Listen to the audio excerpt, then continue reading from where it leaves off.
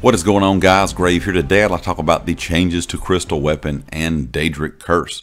These were some of the final combat changes of the public test server, and of course this is, we're getting right here to the last week of it, and a lot of people expect to see not really any changes when it comes to the last couple weeks of the public test server. But this entire cycle for the Lost Depths chapter has been kind of interesting because ZOS has been changing a lot of things for combat just in general, whether it be ability skills, even things like light attacks and heavy attack weaving, all that kind of stuff.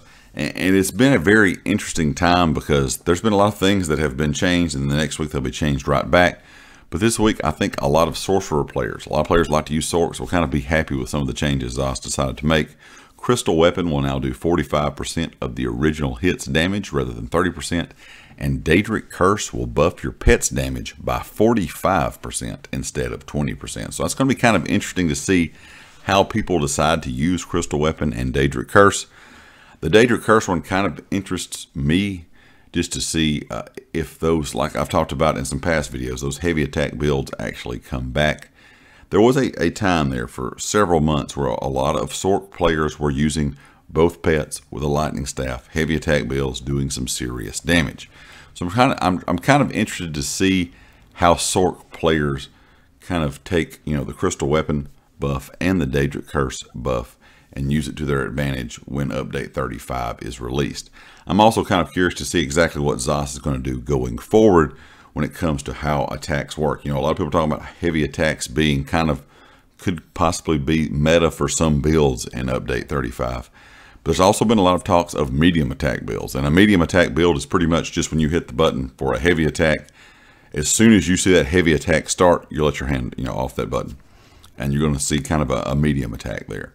So it's not really light attack weaving, and it's not an entire heavy attack. It's more of a medium attack build.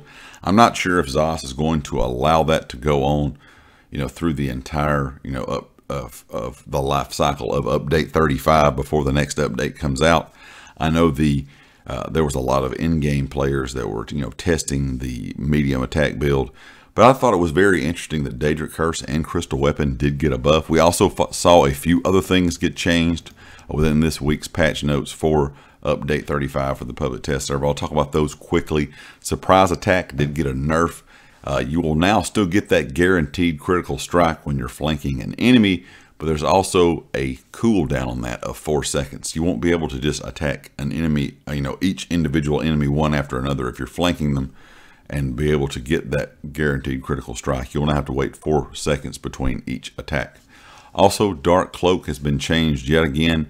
It will now scale from your maximum health instead of your missing health. This has been something ZOS has been going back and forth on for a while now, but it looks like Dark Cloak is maybe kind of where they want it to be.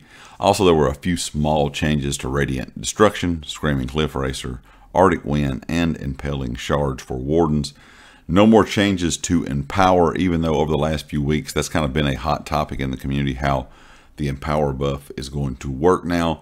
And that is really why a lot of people, like I said, are talking about medium and heavy attack builds for the next update. And like I said, I'm really curious to see how all of these combat changes kind of change the meta in update 35.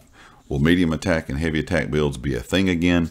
Will sorcs, all running pets, still be a thing? And it seems like that's going to be the case. That's one thing I'm not really happy with. The first character I ever made 7 years ago on PlayStation was a sorc, and at the time I didn't have to use a pet, and I really enjoyed the class. And ever since really pets have really gotten back into kind of being the thing to run for more damage.